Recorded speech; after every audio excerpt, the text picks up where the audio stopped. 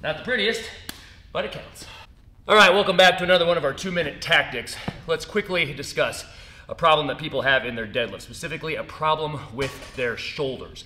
And there's really two places this shows up. The general problem is that of unnecessary and counterproductive movement of the shoulders. So what am I talking about? Where are the two places that this error shows up? Because the error is a little bit different depending on where it shows up. Error number one, you're doing the setup correctly. So you've got your stance, your grip, your shins.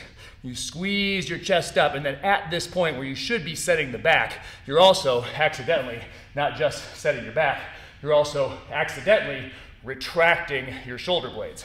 Retracting your shoulder blades, great for the bench press, not great for the deadlift.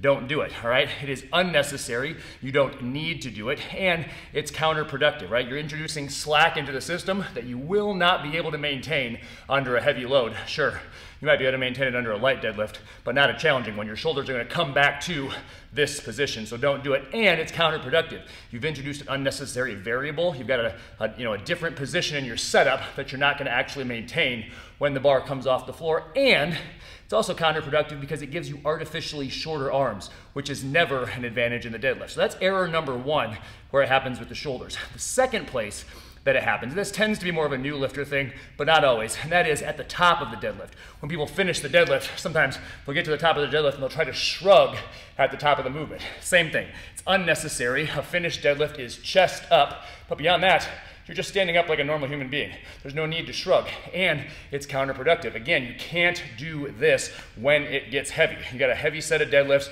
Weights that you can successfully stand up are not weights. They are heavier than the weights that you can successfully shrug. So don't do it. It's wasted energy. It's wasted effort. So it's unnecessary. It's counterproductive. So how do we do this? How do we fix these problems?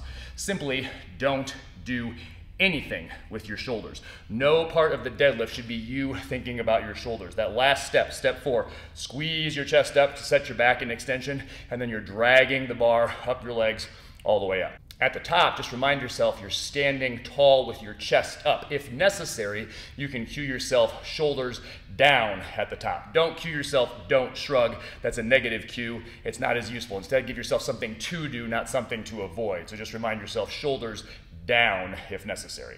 If you still find that you're retracting your shoulder blades in the setup position, you can remind yourself that when you squeeze your chest up, you want to be as far away from the bar as possible. In other words, you kind of want go-go gadget arms. You want really, really long arms.